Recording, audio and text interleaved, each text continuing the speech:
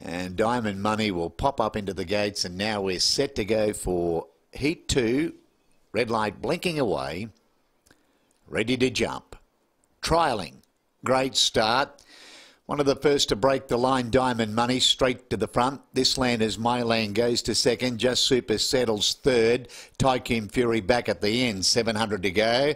The leader is Diamond Money, but it's got company though. This Land Is My Land goes up to eyeball the leader as they swing around the home turn. Then Just Super keeping company with Tycoon Fury. In the straight, 550 to go. Diamond Money the inside. Being passed now by This Land Is My Land, and This Land Is My Land goes about a length in front of Diamond Money.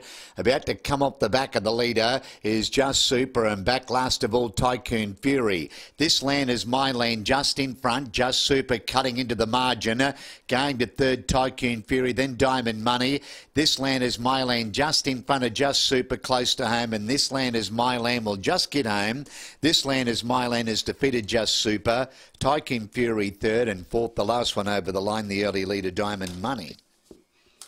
Ladies and gentlemen, the rundown after barrier trial number 2 is 4-3-1-2.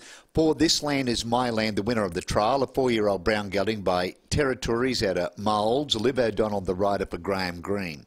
Second 3, Just Super. He's a 3-year-old brown gelding by Super One out of You're So Fine. Ashley Butler, the rider for Nick Walsh.